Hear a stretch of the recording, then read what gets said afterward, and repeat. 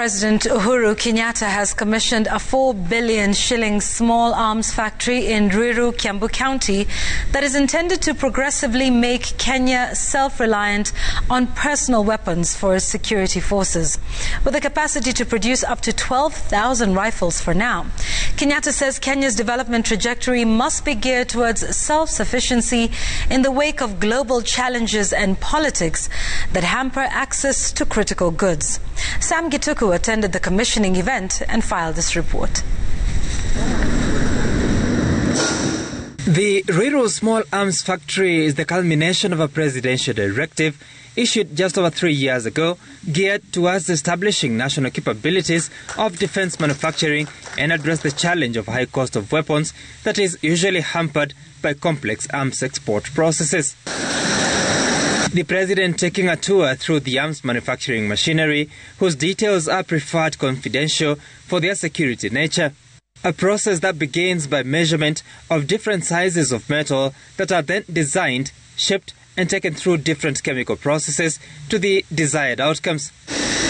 For a start, the factory will be making the CMZ-4 assault rifle, a Kenyan rifle 45 by 5.56mm caliber. 60% of the parts of the rifle are made at this factory. The rifle has an effective range of 400 meters. It is lethal on the subject within that range, but loses its effectiveness past 600 meters, power greatly reduced. The rifle can carry a magazine capacity of 30 rounds of ammunition. So this groundbreaking initiative will allow us to lay the foundation, provide Kenya with greater security sector independence and flexibility, and allow Kenya to design and produce high-quality weapons customized to our unique needs and operating environments.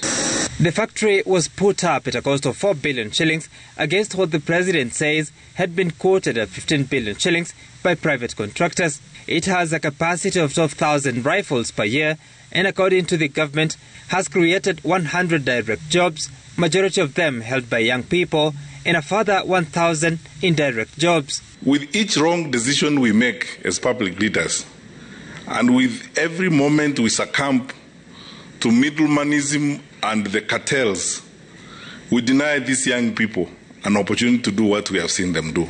The decision to build gun capacity, informed by high cost of importation, a field day for entrepreneurs. For the life of all of us, we will say goodbye to those people who stress us loitering around trying to sell us guns, and the time we save by acquiring them here and organizing ourselves and protecting our country.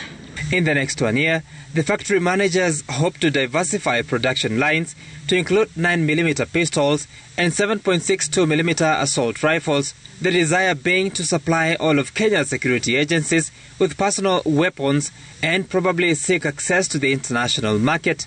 We plan to create a weapons manufacturing surplus that will transform Kenya into an exporter of security equipment to nations in the region and the rest of the world.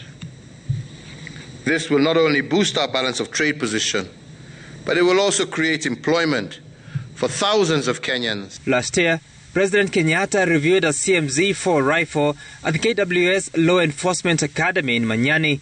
Already over 3,000 such rifles are said to have been sold to Kenya's security agencies. Sam Gituku, Citizen TV.